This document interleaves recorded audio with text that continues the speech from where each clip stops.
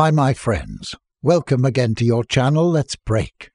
In this video's tutorial, we will discover conic projection, Lambert, Albers and Polyconic. Conic projection examples. When you place a cone on the earth and unwrap it, this results in a conic projection. Some of the popular conic projections are Albers equal area conic and the Lambert conformal conic projections. Both of these types of map projections are well suited for mapping long east-west regions because distortion is constant along common parallels, but they aren't terribly good at projecting the whole planet. Here are some details on conic projections and how maps use them today. Albers equal area conic projection. The Albers equal area conic projection is commonly used for displaying large countries that require equal area representation. For example, the USGS uses this conic projection for maps showing the continent as United States, 48 states. 8. See? Albers introduced this map projection in 185 with the standard parallel seared. As the name states, the purpose was to project all areas on the map proportionally to all areas on Earth. Albers equal area conic projection distortion. I call projections. The Albers equal area conic projection has map distortion.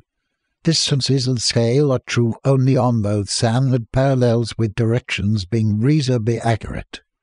Areas are equal to, say, areas on Earth, though it's not conformal, perspective, or a constant. Lambert conformal conic projection. The Lambert conformal conic is one of the many creations by Lambert in 1770 to still widely used in the United States today. It looks like the Albers equal area conic, but reticle spacings differ so that it's conformal rather than equal area. It uses a conic developable surface thickened at the standard parallels, usually at 33 deg and 45 deg to minimize distortion. However, standard parallels vary depending on location. For example, Canada's standard parallels are usually 49 on and 77 on. Furthermore, the State Plane Coordinate System SPCS uses LCC when zones have an east-west orientation. Lambert conformal conic projection map properties. The major advantage of a Lambert conformal conic map projection is how it retains conformality. Despite how distances are reasonably accurate and retained along standard parallels, it isn't equal area as distortion increases away from standard parallels. Polyconic projection. This now obsolete map projection uses an infinite number of cones tangent to an infinite number of parallels. This type of projection is generally used for countries that span along a longitudinal extent. Polyconic projection.